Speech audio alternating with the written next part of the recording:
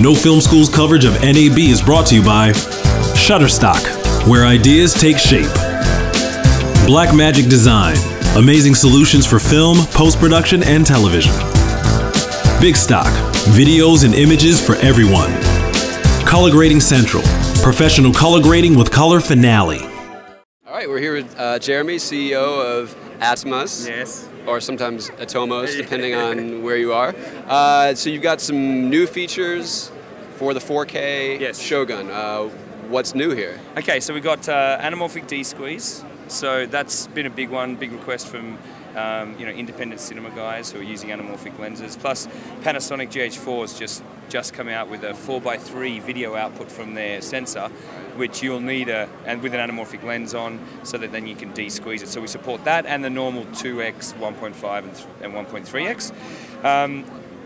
Big announcements, I think, are pre-roll, where we're caching recording prior to hitting record, so that it's coming from your camera, you hit record on your camera. You missed something. You missed something.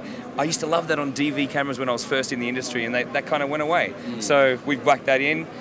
We've got time-lapse video, which honestly I think is really big. When I first used it, I'm like, oh yeah, whatever. And then I saw the results. So you can say, I want to record 10 frames for 3 minutes over an hour. And you can do single frame for... Yep, you can do single frame, you can do multiple frames, you can do bursts. And actually, I'm not, that creative a guy. I like making electronic equipment. But when I did it, I was like, wow, that's pretty good. Yeah. It really, anyway, I think customers will really enjoy that. We've got custom metadata tagging for all the cut editing that we do on the device. So you can put in audio pop, color correct this, and you can tag footage. We also have playlist playout, which is all your playlists. You can choose which ones to play out and check a compilation of your recordings on the fly to a big screen TV while you've got everyone there or at the event. Right, so you could just show people your good takes on the spot. And if you cut edit inside those takes, they will also play back. It's like dailies in your monitor. Exactly. And so it's like a playout server, I guess, is how we're kind of putting it. So yeah, big announcements we've also got RAW for ARRI, the AJ Scion for Canon cameras and for the FS series cameras. Okay, and let's back up a little bit for someone who doesn't know the old features, much less the new features. That's so what happens price in the show. Point, yeah, exactly. And the recorder and the price point, just what can this do?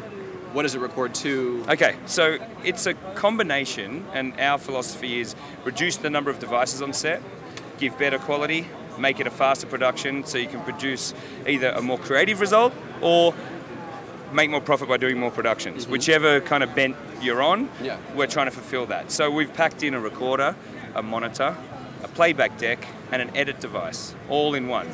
So, recording, you go to ProRes, 4K in HQ, 422 or LT.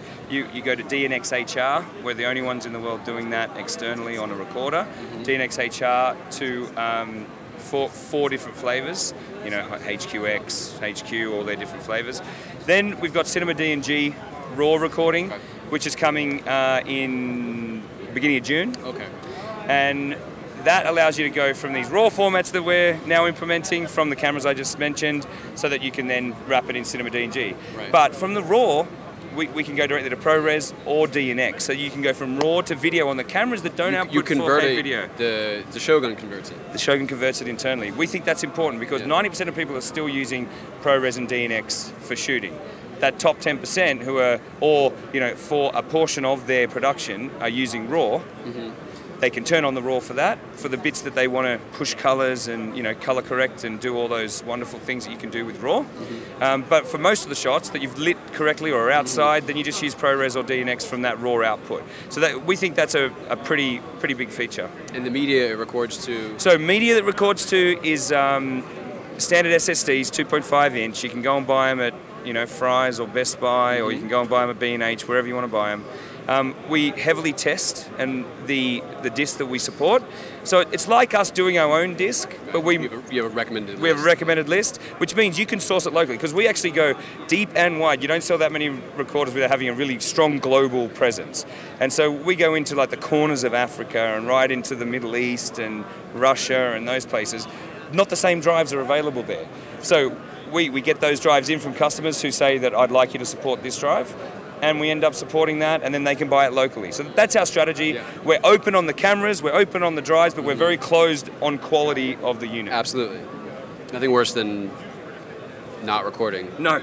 Okay, so, and obviously we can also back up and talk about, this is the high-end unit. Yes.